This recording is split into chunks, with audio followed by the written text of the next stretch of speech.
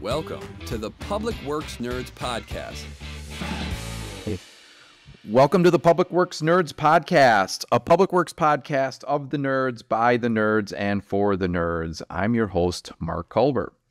Today, we're going to talk about parks. Yes, I said parks. We're joined by Matt Johnson, Parks and Recreation Director with the City of Roseville, and a former colleague of mine. And we're going to chat about Roseville's emerald ash borer response and their innovative removal and replacement program. And we're also going to touch a little bit on accreditation as well. Welcome, Matt. Thank you, Mark. Happy to be here. Good. But before we learn more about Matt and dive into those topics, I want to introduce my guest co-host today. And this is a new colleague of mine, Bryce Shearan, who is the Parks and Recreation Strategic Development Director at Bolton Menk. And formerly you were? I was the Park and Recreation Director at the City of Little Canada. Okay. And you're no rookie to this podcast bit, so why don't you take a little minute to talk about your other podcast and yeah. Absolutely. What you're doing at Bolton Menk now. Yeah, absolutely. Thanks, Mark. I appreciate you having me on the show today as your co-host. Yeah. And I would like to say that we are going to be Park and Rec nerds today instead of public work nerds. Well, let's slow the roll on that, but okay. All right. But I've had the wonderful opportunity to be the co-host of MRPA On the Air, which is a Minnesota Parks and Recreation Association podcast where we chat all things park and rec related. We talk about capital improvements, race and equity, funding, parks maintenance, all those great things. So it's been a wonderful opportunity to talk through all those. And I know you have a vast listenership. Is that a word, listenership? I do. The Public Works Nerds podcast? Yes. Let's just go ahead and say it's in the... Yes. A really big number, but we won't say what it is. So I just want to throw out a quick disclaimer for all you nerds listening that we are going to be talking parks today. So I would encourage you to enjoy maybe a funner and a little lighter episode than what you might typically hear in a Public Works Nerds podcast. But thanks for having me. And again, my role here is new at Bolton Menk. It's something super exciting for me, having the opportunity to work with cities all over Minnesota and counties. And counties, Yep. Absolutely. Bolton Menk has offices in many states, which I should probably know all of them, but North Dakota, Iowa, North Carolina, South Carolina. Maybe I'm missing one. Colorado. Mm-hmm. So a lot more opportunities for me to help parks departments create and enhance their parks. So it's been a lot of fun. I've only been here a few months, but yes, I come as a director of parks, so I happen to know a few things, but probably not as much as Matt. Yeah, and that's why I asked you to co-host with me today, is to bring a little bit more of that park nerdy expertise to this episode, and so we can properly grill Matt today. And then I just wanted to say, as I was running through that list of states, I don't think you said Minnesota. Minnesota, absolutely. Yeah, I mean, that's kind of where we started. Just wanted to make sure we got that out there before somebody hit me on that. But all right, cool. Well, and we are, like Bryce said, this is kind of a Parks and Rec episode. However, forestry is a very variable task between departments depending on where you are. I mean, there are certainly many public works departments out there that do manage the urban forest, and there are many parks departments that do, as Roseville does. So it's absolutely 100% something that public works professionals do deal with. Obviously, this touches a little bit on our recent episode with Hannibal Hayes, where we talked about some forestry items as well. So, and also accreditation, which we're going to talk about a little later. I mean, there's certainly opportunities for public works departments to become accredited through that agency. We're just going to talk about, Roseville's process, why they've done it, what they've gotten out of it over the last 20 years, almost 30 years, that they've been accredited through the Parks and Rec agency organization that they have. So, all right, so let's jump in. Again, welcome, Matt. Let's jump right in and talk about emerald ash borer. But before I do that, let's give a little bit more background on you, Matt. You know, you and I were colleagues at Roseville for many years. I came in as more of a seasoned person and became director of public works after 18 months. But you know, through that time at Roseville, I watched and worked with you as you climbed the ranks through various positions there at Roseville. I even gave you a hard time when you were the field scheduler, and I was scheduling fields for youth baseball games. Yeah. Well, thank you, Mark. Again, humbled to be here. It's a great podcast and a great opportunity to share a little bit of the fantastic work we're doing in Roseville, and also hopefully get some feedback from folks in the long run on what we're doing. But yeah, my background, I began my Parks and Recreation career, like so many folks in the industry, at 18 years old. Came home from college and needed a summer job, and Parks and Rec was hiring in the summer in my hometown of Superior, Wisconsin, to just be a playground manager, to go there and teach kids to play box hockey and kickball. And I took the job because it seemed fun and fit. And then I put it on the shelf and went back to college and went back to my job as an intramural referee at school while I was going to school for history and political science, and kept matriculating through campus recreation, kept coming home and doing this Parks and Recreation work, and wasn't bright enough to realize that might be a career. And so I finished school and went and got a job in an unrelated field, actually working in politics, and did that until the end of a campaign for about 6 months, and was at a point where I was going to be hired by another political campaign and just didn't have any fun the first time through. But there was an opening for a very temporary job at campus recreation at the University of Minnesota, where I had worked as a student worker for 4 years. And I said, I'll do it for as long as you'll have me. And that turned into 11 years. Oh, wow. Through various roles there. So I began there in their membership department, and then running intramural sports and sport clubs. But then the opportunity at Roseville came up to work as the outdoor fields and adult league supervisor, which was appealing to me because I liked the idea of working in Parks and Recreation with that broader clientele, touching people throughout every demographic, not just the 18 to 22-year-old. And I took that position in Roseville in 2013. And it's funny, today we're talking about EAB because I started in Roseville managing softball leagues. And I remember all this chaos of people running around Roseville going, Emerald Ash Borer is here, what are we going to do? And not really knowing what that meant. So to be sort of at the helm of that program a decade later has been an interesting transition. I spent a couple years working in the adult sports realm with the outdoor fields and adult sports, transitioned over to the Roseville Skating Center and the Oval, which is a world-class facility. It's a one-of-a-kind experience. You literally cannot work anywhere else where you will manage 110,000 square feet of refrigerated ice. So you learn problem solving. You learn how to solve things that you can't just call a colleague and say, how did you do this? Because nobody else has a facility like that. In 2018, became the Assistant Parks and Recreation Director in Roseville. And then in 2022, was lucky enough to be named the Parks and Recreation Director in Roseville and have been there for a couple of years. Roseville is a really, really special community that really values their parks and recreation services. You and I used to joke about that as we competed for resources for many years. Yep. And so I'm really blessed to be in a community that really supports park and recreation offerings, really trusts us to continue to move their parks forward and recreation offerings. And it's a special place. So again, excited to be here. Thanks for having me. Well said, all well said. And you've checked all the boxes for the Roseville people that will be listening. So well done. And yeah, it's great to have you here. It's great to see you again. So I'm looking forward to this conversation. Well, let's jump in. Let's talk about Emerald Ash Borer. So Roseville, as I recall, had over 1,100 ash trees, in the, by 2020, I guess, is probably when that number was calculated, in the public right-of-way and parks. So when did Roseville decide that they needed to take a more proactive approach to managing EAB? Yeah, that's a great question, Mark. And the story does begin way before 2020. EAB obviously came to Minnesota in 2009, 2010, and was first identified in Roseville in 2013.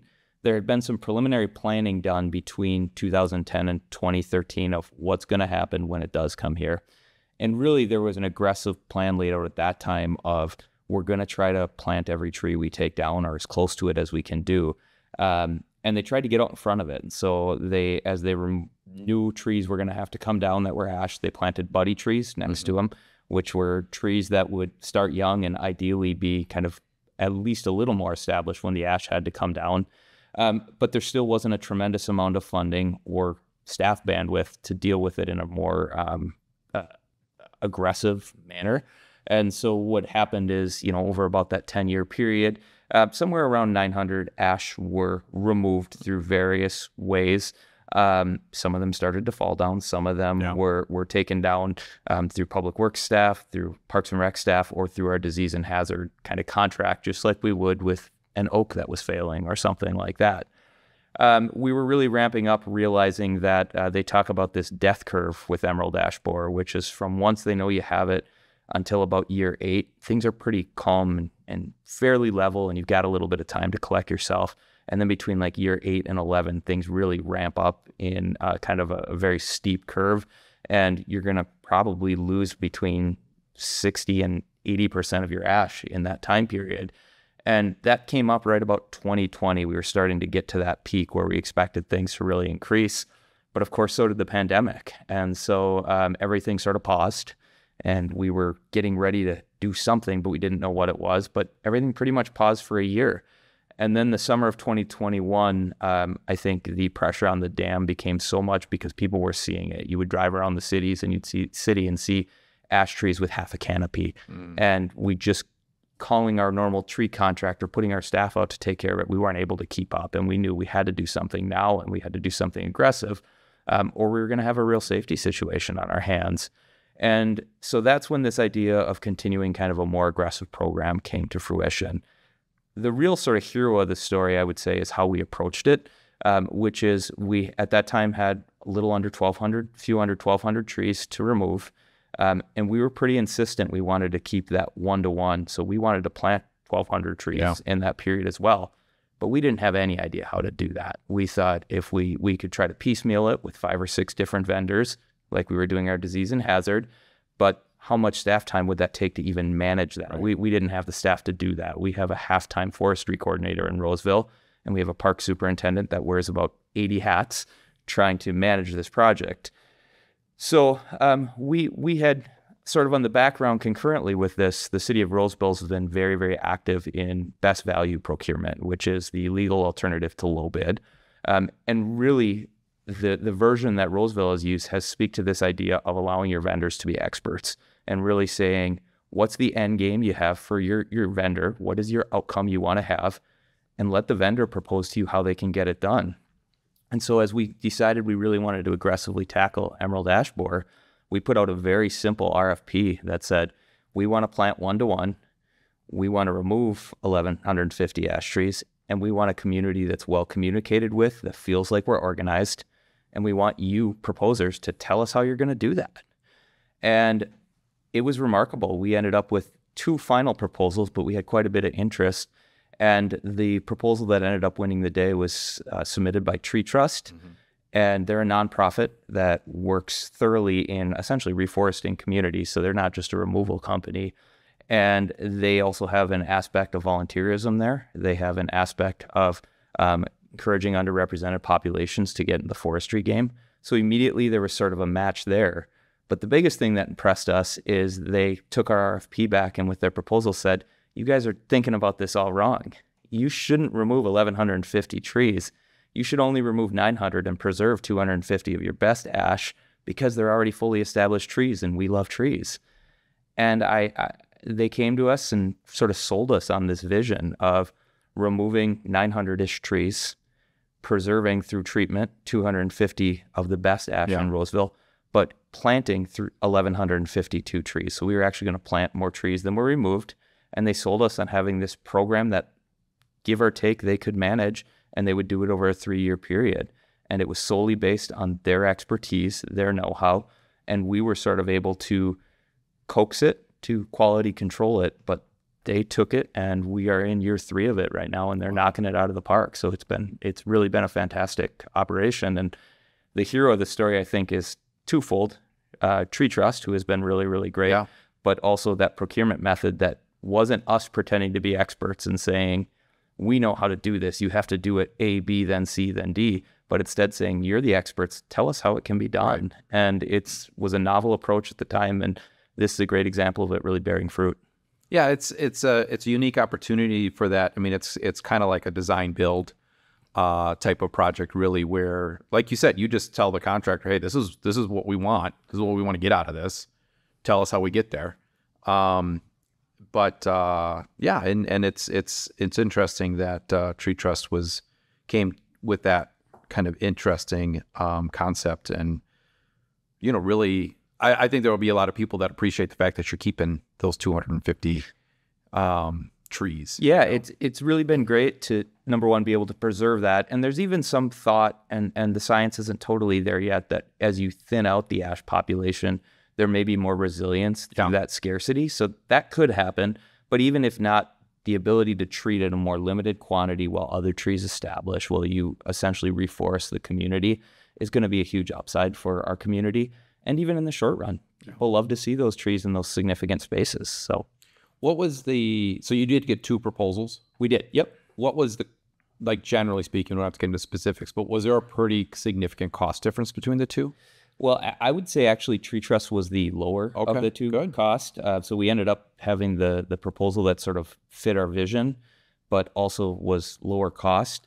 But what Tree Trust really did that sold us on it, because cost was a relatively small portion of what was factored in, was their ability to actually manage it with strong community engagement. So the other proposer is a great vendor. They do great work in the forestry world, but really they do the traditional model where they'll send somebody out to site X, they'll remove that tree, and then a stump grinder will come out several days later, but don't necessarily have that built-in infrastructure to manage resident calls, to manage the conversations that need to be had on why this new tree in your boulevard is important. So Tree Trust sort of had that. They had that oomph, that expertise, and it's been a really unique partnership that's, again, really been fantastic for the city, and one that I'm sure that we'll keep in some way, shape, or form after the EAB program completes. I had the benefit of being the director of the neighboring city. So as we do often in Parks and Rec, we don't start something new and don't reinvent the wheel. We use what our neighbors are doing, and so we call it plagiarizing. And so I kind of use a similar model in Little Canada to what Roseville was doing, and I may be biased because I'm a Roseville resident, but what I really appreciated about Roseville's program is I had an ash tree in my front yard. It was a right-of-way tree, and I got that communication on the front end. Hey, you have this tree in the right-of-way. It is not your responsibility. We will take it down, and we will replace it. That was another question that I had, is it going to be replaced, right? As a Parks and Rec individual, I definitely advocate for trees in our community and that canopy that would provide on that street. So, and then I get another communication, your tree is going to be taken down this day. And it's like, well, that's great. And then it's like, your stump is going to be ground this day. Great. And then they put a new tree in. Love it. And they're watering the tree. They put the mulch. So it's really been a fantastic program. I can't say we went to that level in Little Canada, but, we definitely had that same issue of 2020 rolls around, and all of a sudden you just look at the canopy in the city and you're like, what happened? And we need to do something. We need to do something pretty quick. So, Matt, thanks for setting the gold bar, the standard high, but allowing your neighboring communities to utilize what you did and, helping the communities around you. Well, thank you. It's certainly great to hear that as a resident you had that experience, and we certainly had a fair amount of that, again, a big part of this plan, and this is regardless of Public Works or Parks and Recreation, is that communication piece is so key. People don't like to be surprised because they think right-of-way is theirs, and to them it is their front yard. So we learned real early, you got to touch 2, 3, 4 times before you start talking about taking that tree down. And that's, again, been positive for us as well. And the community reception's been really, really strong to the program. So what's you mentioned you're in the 3rd year of the 3-year program. So are you on track for getting all 900 of those trees removed? We are, actually. Yeah, we're actually ahead of schedule on that. So We're very near to 900 right now. Wow. And I would imagine within the next couple months, we'll have them all removed. Planting, as was originally planned, will continue into 2025. And I think the largest bottleneck there has been twofold. One, our seasons and our summers have been so brutal these past couple of years that really you have to do it in the spring and you have to do it in the fall. Can't do it all summer long versus you can remove throughout the year. And then the other piece is supply is an issue as every community is trying to plant. Right. So Tree Trust did a fantastic job of sourcing their trees from multiple different sources. So they've never not been able to deliver on trees, but we've sort of asked, hey, can we accelerate? Can we get out in front of this? And there's not enough stock out there to do it, nor do we necessarily have the capacity to water and keep alive. Yeah. So Yeah, no kidding. so the other thing about stretching it out for 4 years is by the time the trees are planted next year, that first round of trees will be 4 years old, will be a little bit more resilient and sort of, they're still going to need some TLC, but should need less than those brand new trees that are going in next year. Are you asking the residents to step in on some of that watering? Yeah, that's a really, another sort of innovative part of the program is with the tree, there was actually a tag put on every new tree, and there's a QR code on it. It said, if you're willing to take up this watering, will you scan the QR code and let us know so we don't come right up behind you and water it? And we've had a fair amount of success with that. A lot of residents do say, hey, I'm going to be out watering my lawn anyways. I'll water it. And so we've had a fair amount of success with that. But the other piece that we've had that's really been helpful is AmeriCorps has provided us with a couple of Forestry Corps folks that are gaining experience. And we've been able to use them as a crew to go out and water and to really make sure that we're touching all of these trees on almost a weekly basis, especially given what the last few summers have been, drought conditions. Yeah. So what is the watering schedule for a tree? Like what do you tell your residents that want to take care of it, how much to water it? Yeah, there's there's an amount per, essentially we tell them to do it every few days, but there's a specific gallon amount based on the species. Okay. And you're punching above my weight class a little bit with that exact amount. I want numbers, man. but to be honest, it's touch it every couple of days, and that is usually included in that QR code as well. And that's cool. In addition, on that tag, what's pretty neat, there's a little blurb on there, just one sentence about why it's important. So this tree will remove X amount of carbon from the air or manage this amount of stormwater. So there's that education component to it. It's not just help us by watering this tree. This is good for us. Yeah. So one of the things I learned about watering trees is utilizing watering bags. Yeah, they are fantastic. And a little thing that I learned is the bag fills up with water. It's like 20 gallons. And then it takes about 8 or 9 hours to release the water. So it's a slow release, really saturates the tree.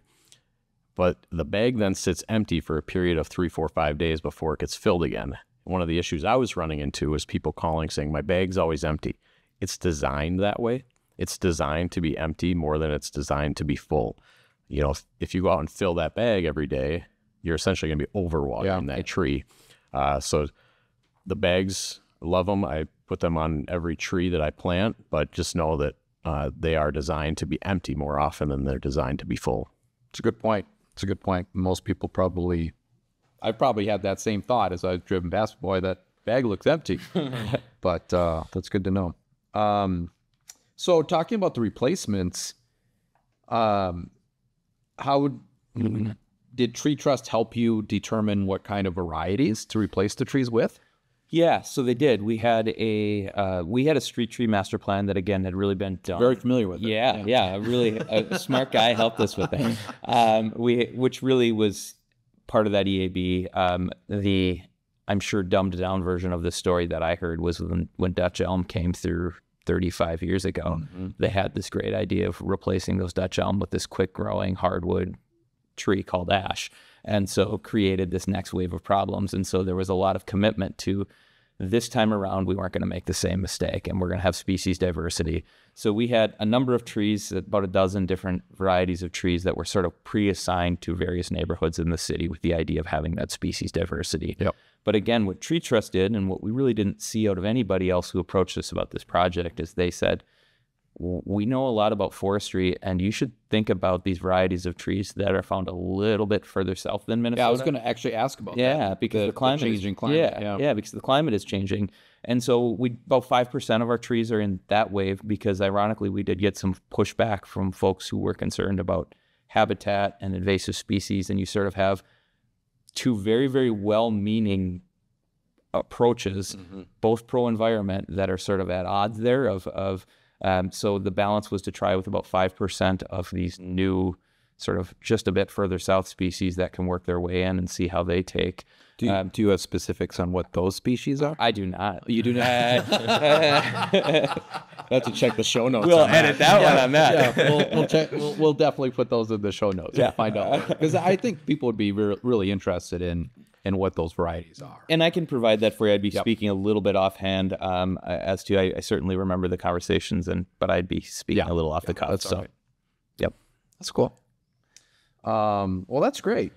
I think that's it's interesting how we're changing things. And I remember, the tree master plan. I remember it being a great resource, but also handcuffing.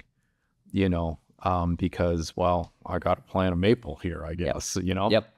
And I think our approach now has been we utilize it, but maybe less as a Bible and more as a guide now. That's good. And so I think there still has to be some order, because otherwise it's very challenging, particularly in this quantity. Yep. Because, Bryce might want one species and Jane might want a different species, and they live next door, and how do you get the trees there? But still, we're talking to people, we're working with people and trying to find a way to make it work if we can. We utilize the 2010-5 guideline for diversity of canopy growth. And essentially it means that there's no more than 20% of one family, 10% of any genus, and 5% of any species. Because what we didn't want to happen is, again, in 30 years, another disease coming around, and now putting whoever else is in the position to run into the same problem. Yep. So hopefully that diversity of the species will help curb that in years to come. Yep, I think that's a great idea. I think the other approach that we did regarding reforestation that, again, came straight from Tree Trust is when we talk about this world of essentially urban forests and public trees, we're talking very public, which is our right-of-way and our parks and our maintained spaces. Tree Trust made a very strong case of, if you get trees in the hands of residents, even if you're not removing their ash, which we're not doing, that's still ultimately adding trees to the urban forest. And so as part of their proposal, they proposed 3 tree sales that would be done, 150 trees per year to Roseville residents at a super subsidized rate. I think we did $40 a tree, and those have just gone gangbusters. How big were they? They were pretty significant. I think they're 2.5 inches. They're about 10, too big for Priuses. That's what I can put, because we tried to load them in. And Is it Priuses or Prii? Prii, yeah. But anyway, yeah. Hey everyone, I just want to take a quick moment to thank our sponsor, Bolton Menk, who is producing and editing our podcasts. At Bolton & Menk, we believe all people should live in a safe, sustainable, and beautiful community. We promise every client 2 things. We'll work hard for you, and we'll do a good job. We take a personal interest in the work being done around us. And at the end of the day, we're real people offering real solutions. But that's been real. So we've done 2 of the 3 of That's those. great. Everyone has sold out. And we're actually now, as we look at what next, looking to potentially continue that practice of subsidizing trees and looking at it as a bigger picture. I think the old world view was public is public and private is private, but the reality is more trees in our city, those benefits that we get of carbon reduction, stormwater management, doesn't matter. They don't care if you're on public or private property. It all goes into the general good. So that's a practice we're looking to continue even following this program. You made a distinction there, as far as the maintained areas and things like that. So this program is really focused on the public rights of way and the maintained areas in your parks. Right. So you do have lots of open space with forest and trees and that, and you are just letting that be natural. At this point in the game, we are in points where there have been really a large amount of fall or deterioration. We have moved some of that wood out of there, but it does provide habitat benefits. It does provide environmental benefits. In fact, there was a great article in New York Times just this weekend about a forester who that's his whole approach, and I can give you that for the show notes, is leaving as much as he can when it comes down, even in semi-maintained areas, because of that idea of there's more environmental benefit to it. I think one thing that we did find and that we have increasingly found is as ash trees deteriorate, there are areas that are sort of unmaintained, but if you have a 25-foot ash tree, it can come down to a maintained area, say a pathway or a trail. And so we've had to go wider than we traditionally have had to look at removing trees that feel unmaintained. They feel off the beaten path, but if it falls on a pathway, it's going to hurt somebody. And so we've had to kind of blur that line between maintained and unmaintained just from a public safety standard. Yeah. No, that makes sense. Has it been a challenge to share that message to your residents about, hey, there's these areas, we're not going to take this tree down, but then when they walk by on these trails and you have a premier park system, they're saying, this doesn't look so great. What are you going to do about this? Why aren't you taking this down? I think it has been. I think, again, it gets to the education and taking the time to share that and to really delineate safety versus non. More often than not, we try to take the time to go out and look at it and really to display or to share, hey, this is off the beaten path. If it falls and does create issues near the trail, we'll look at removing it. But really, that habitat value outweighs any aesthetic value that you're perceiving. And again, that understanding so far has been positive. Certainly a few folks push back, but on the whole, we're usually able to leave the conversation with a good understanding of why we're doing what we're doing. Great. Yeah.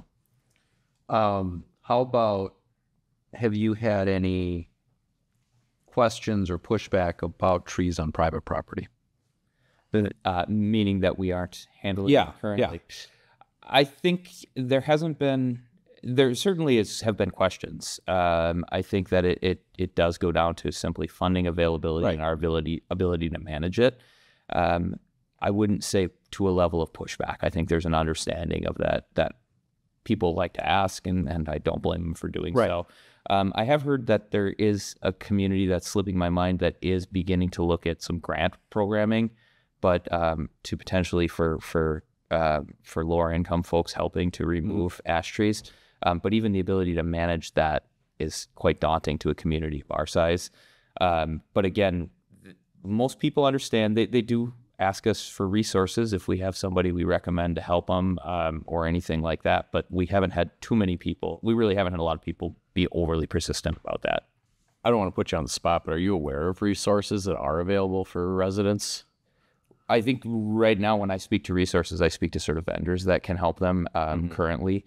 I know that there were applicants, and I don't know if they were granted through the last round of the relief program, the DNR grant funding, that were pursuing a program by which they could essentially pass that money out to residents of lower income populations to help them. But those were communities that had a pretty robust infrastructure of staff to manage that, or folks that actually removed the trees themselves in a way that Roseville isn't set up that way. Yeah, the downside is, some of these trees in the backyard, they're so big. Yeah. The cost of removal is just is quite large. Yeah. As a homeowner, it's like, oh, what am I going to do, right? And I don't want this to come down to my house, my neighbor's house, and so they're kind of at a loss. That was always a struggle in my community as well, is helping them out, but knowing that it is private property, it's not necessarily the public's dollars that should be going to that. I think that's true. I think we're very sympathetic. It's, probably not too dissimilar from, the water main that's broken on the wrong side of the curb cut, or the, a failing sewer line or line to the sewer. That those are really, really big expenses, especially for folks living paycheck to paycheck. And we're very sympathetic to that. I think the Pandora's box concern is very real on that as well. When you kind of open beyond, what was 1,150 city-owned trees, how do you stop that flow? How do you do just one, or even just 10, or just 100? And I think was a very valid concern, and one we're still pretty concerned about. Well, yeah, and like you said, you open up Pandora's box, you set a precedent, and how far is that precedent going to go then for oaks? Right. Correct. or other trees that are suddenly diseased and hazardous, and the residents say, "Oh, I don't want to pay for it." So yeah, that can be a pretty slippery slope. Can we circle back to the treatment of trees real quick? Yeah. So I love the idea that you were saving those trees. Ash trees provide such a great shade amenity. I think people take that for granted. Has that been doing well on those roughly 300 trees that you've been injecting? So far, most of them have taken, and we're actually at somewhat of an awkward spot where we have a few locations where the buddy trees that were planted 10 years ago are starting to get to a point where they need either their own sort of atmosphere around them or to be removed. And so we're going to have to make some hard decisions about, do we take the buddy tree that's starting to really look good and like a real tree, or do we kind of let the ash deteriorate? And so we've seen some of that. We certainly have had some cases where treatment hasn't succeeded. But by and large, part of the criteria for that selection of that 250 trees was trying to select those that seem to be in the best shape and have the most possibility of success. And so far, so good on it. But I think part of with anything related to EAB, you'll never know for sure. It can change so fast. And that treatment can be indefinitely, right? That go through the natural life cycle of the tree. Correct. That's the plan right now. Great. It's every 2 years, and that is one of the reasons many communities are not treating, is because that's an indefinite expense. Thanks. Yeah, that's interesting. Do you have any other questions on the tree thing? No, I think that was fantastic. Yeah, Great good info. We grilled them a little bit. Yeah. Made them squirm a little bit. So good. Mission accomplished. All right. So let's talk about accreditation. So what is accreditation, Matt? Yeah. Well, and can I just jump in here? And he'll go through what accreditation is, but if I got my facts right, Roseville is only one of 4 park and rec departments in Minnesota, and 2 of them are St. Paul, Minneapolis. And 2 of them are St. Paul and Minneapolis. I think the other one is Rochester. So we're talking probably 3, maybe Duluth is in there, but 3 highest populations in Roseville. And also, I think there's only 200-ish in the country. So as you talk about that, kudos to you and your department. And I know a lot more about this than probably Mark does, but that's a fantastic feat. So I'll let you share with our listeners all about the accreditation program. Yeah. How old were you in 1994, man? I plead the 5th on that one, Mr. Culver. I'm happy to share more. So the accreditation that you both are referring to is called CAPRA, or the Commission for Accreditation of Parks and Recreation Agencies. I will use CAPRA henceforth because it's a mouthful to say anything else. And really what the program is, it began in 1994. Yep. Good research, Mark. Yep. And was designed at the time to essentially move the idea of parks and recreation beyond the old stereotype of it's a couple of folks out there throwing soccer balls and mowing lawns, and really say there has to be intentionality, there has to be planning. That even at that time, there was this understanding that parks legitimately improved communities, but it needed to be done intentionally and thoughtfully. And so they developed at the time a list of standards through the most prestigious departments and academics, listed standards. You essentially submitted a self-assessment to say why you met them, including reams and reams of documentation to show that I'm not just saying I do this, but I live this, I walk the walk. And Roseville was one of the initial folks to receive accreditation in 1994.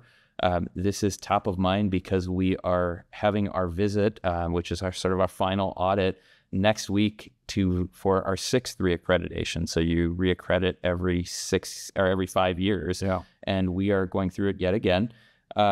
It's evolved quite a bit since those early days in 1994. But really what it is, the analogy, probably very bad analogy I'm going to use, is it's intended to really give good, strong bones to an organization. So when you have a project come along, you don't just think, how should we do engagement? Well, we'll just write some letters. But instead, because through accreditation, you've had to develop an engagement plan for your whole system, you look at it and you say, this is a community park with, 2,000 active users. We need to get them a mailing. We need to get signs in the park. We have a plan. We know what we're doing. As this has evolved, there have been standards related now to equity, related to non-traditional programming, a lot related to evaluation of how you're providing services to the community. So not just doing what you've always done, but actually doing needs assessments. What does your community need? What will your community need in 10 years? How are you evaluating your current programs and services? But it's really designed to elevate and to make sure that that's in the DNA of your department, not just one person or not just sort of a piecemeal approach. So it's a great program. It's a fair amount of work.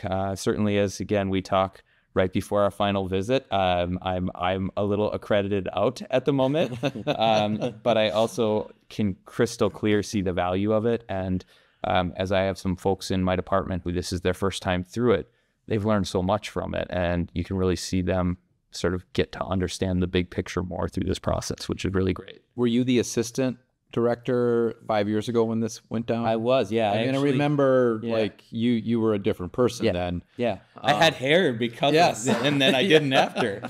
So I'm hoping this time around's a little easier on you because you've got people doing some stuff for you. But. Yeah, well, so I will say that, as we talk about the benefits of the program, this is my third time in Roseville as we've gone through this. Mm-hmm. The first time I was very new to the organization, and I was sort of tangentially involved, but being a nerd, which fits the podcast, I actually did go through and read the documents, and it felt like it was a great consolidated way to kind of learn what Roseville was all about. And so I had the opportunity 5 years ago to actually manage it. I was the accreditation manager. The director at the time offered me that opportunity to say, hey, if you want to take it and run with it, if you think you can do it, do it.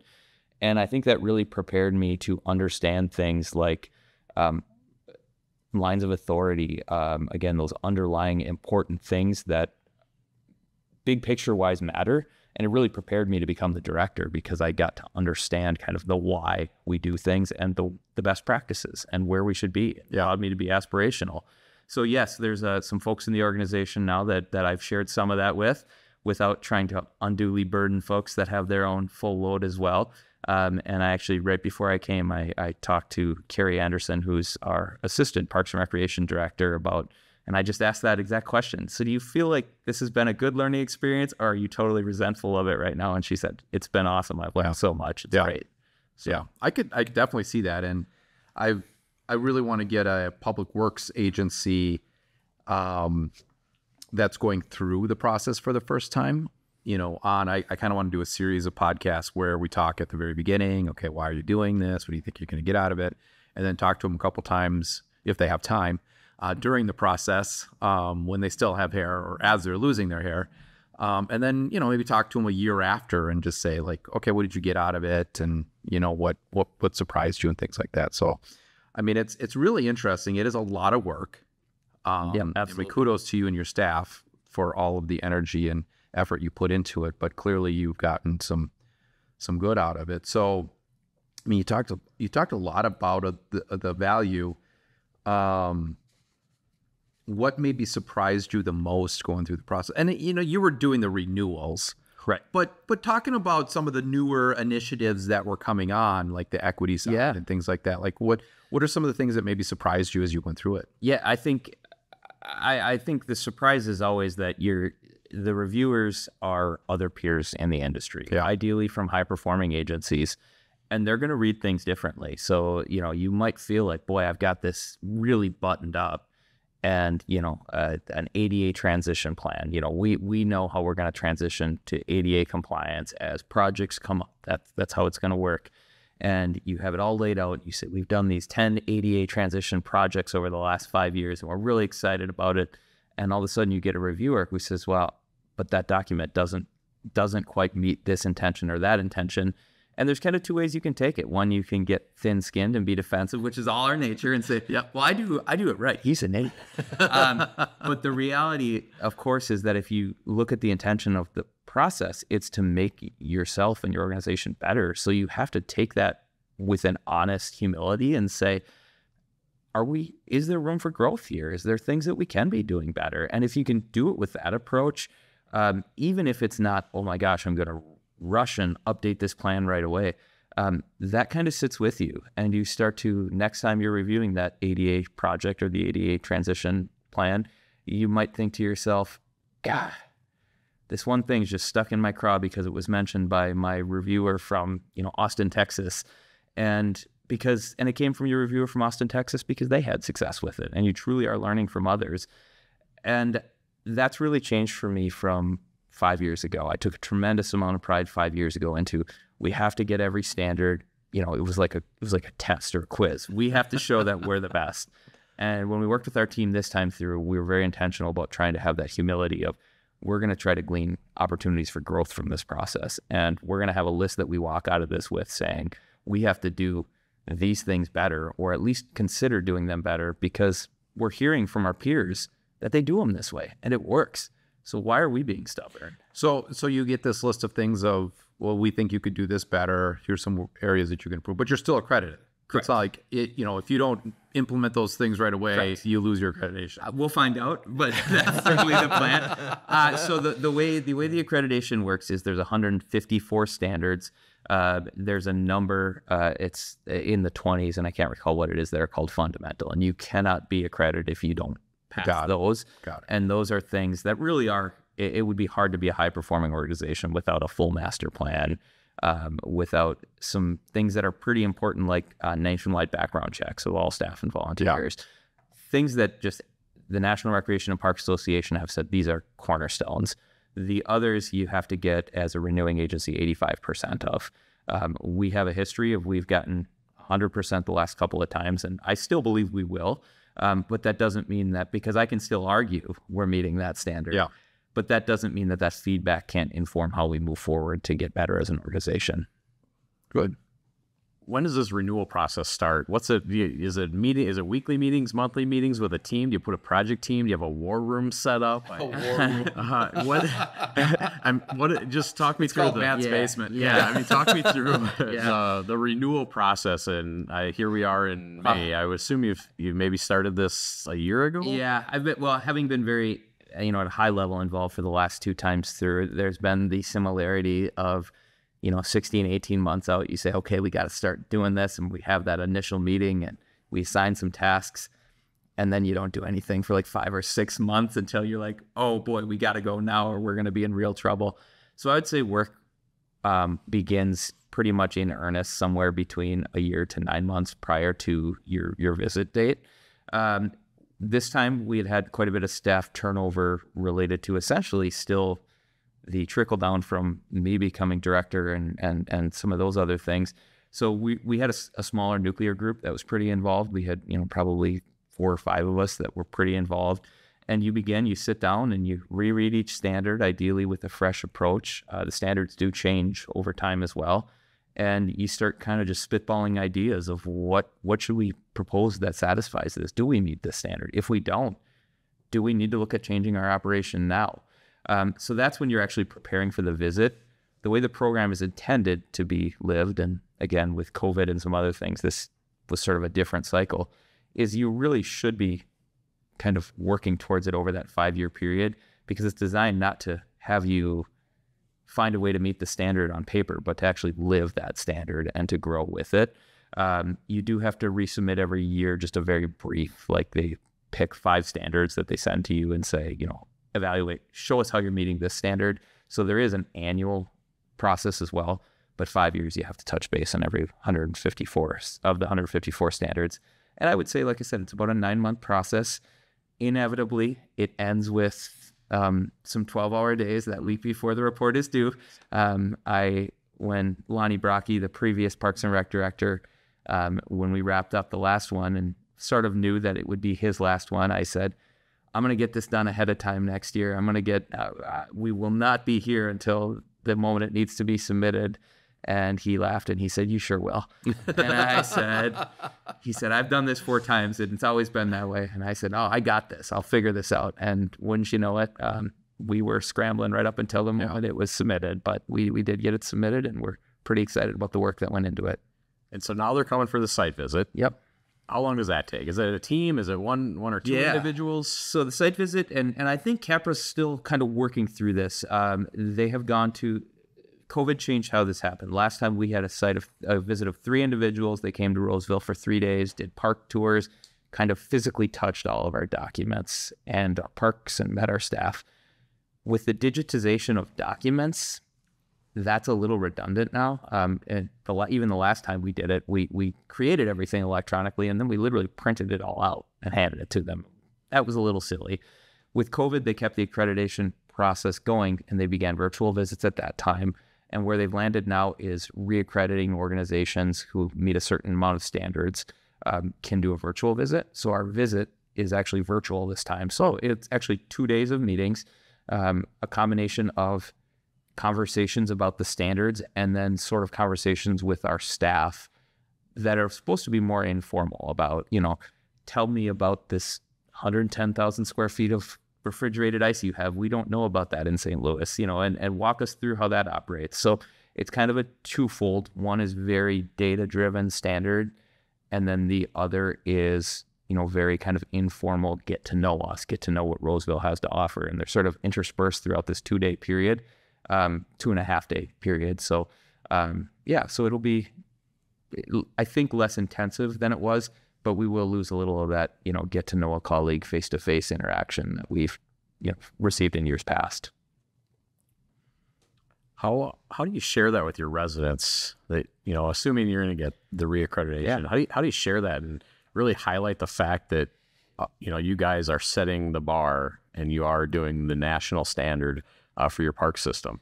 I haven't totally figured that out because, you do want to share it because there's a financial investment, both in terms of the labor that goes into it and also the simple cost of the program.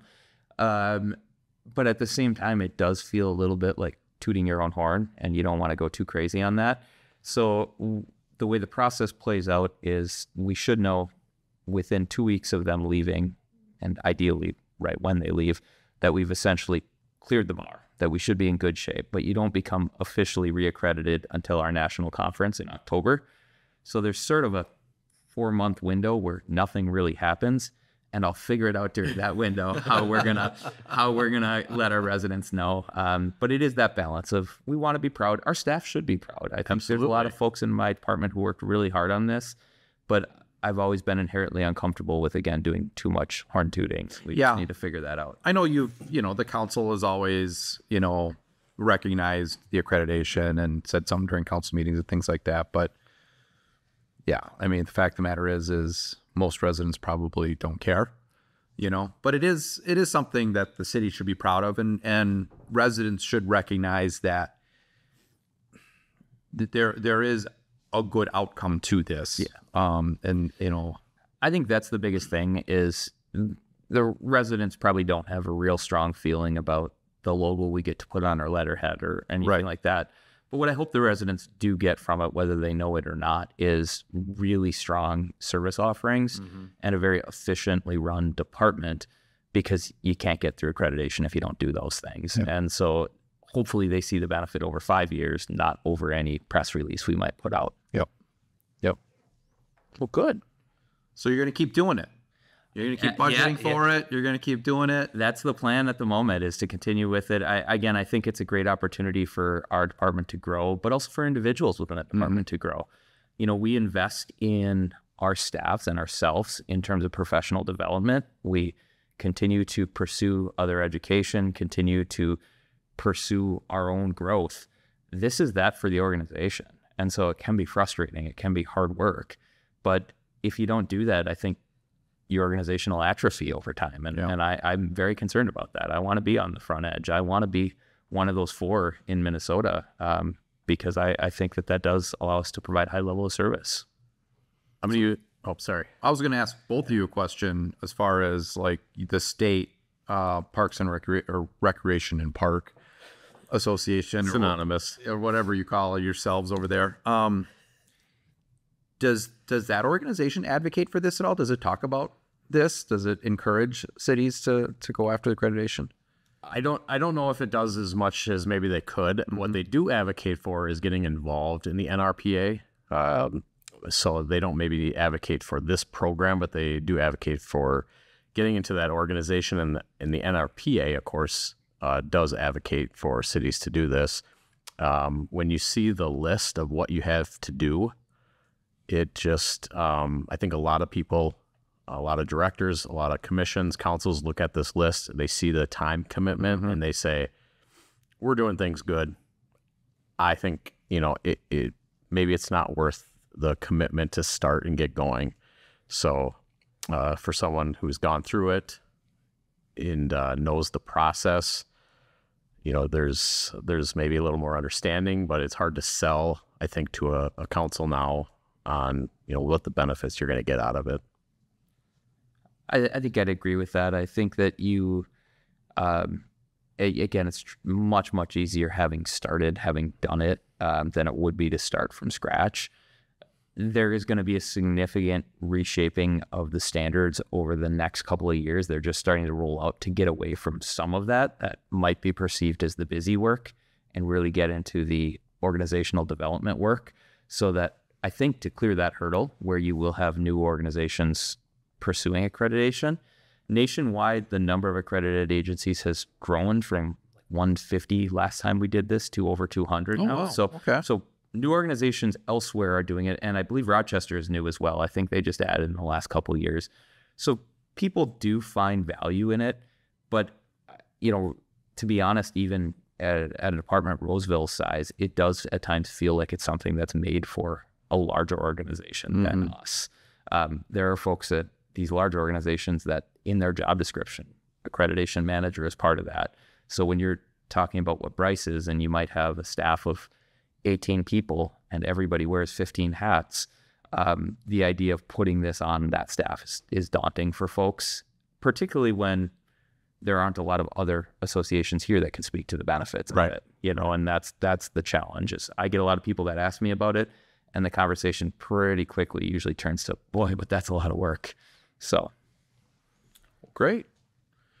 You use you talk about how you are being reviewed, and I'm going to use a term Mark said earlier, seasoned. I would say you're now seasoned in the CAPRA accreditation process. Do you ever have the opportunity to go to some of these other communities that are going through the CAPRA accreditation process and review them?